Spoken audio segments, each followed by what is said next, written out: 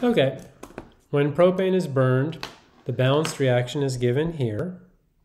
If 6.99 liters of water vapor are produced at 744 torr and 25 degrees Celsius, how many grams of propane were burned?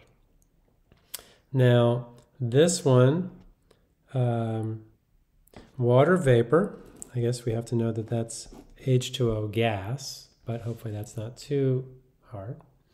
Then we've got, okay, so then we've got a volume, a pressure, and a temperature. So we can find the moles of that using the ideal gas law.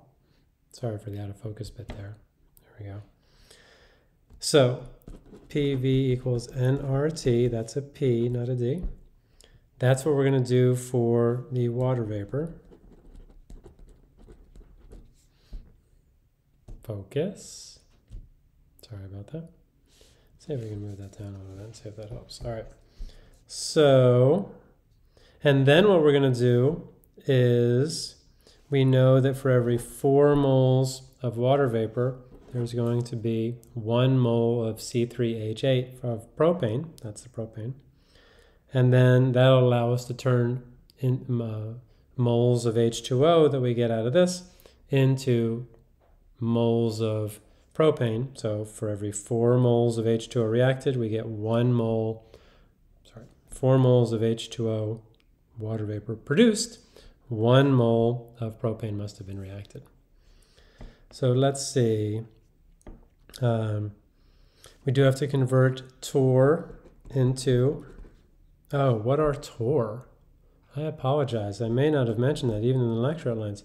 1 torr equals 1 millimeter of mercury. So instead of torr, we should write millimeters of mercury.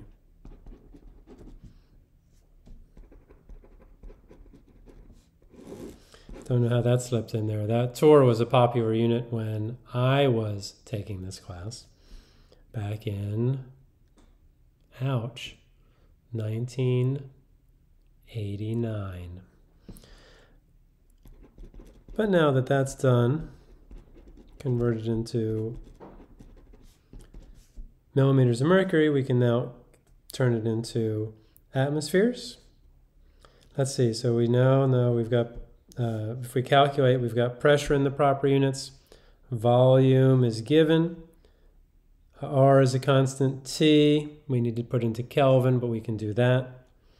You're going to get the moles from this, moles of H2O. And then from there, you're going to do a mole-to-mole conversion. And mole-to-mole conversions always use coefficients in the balanced reaction. And then that's going to give you moles of propane. Then you're going to do a molar mass as your next conversion factor, and that will help you find the grams of propane.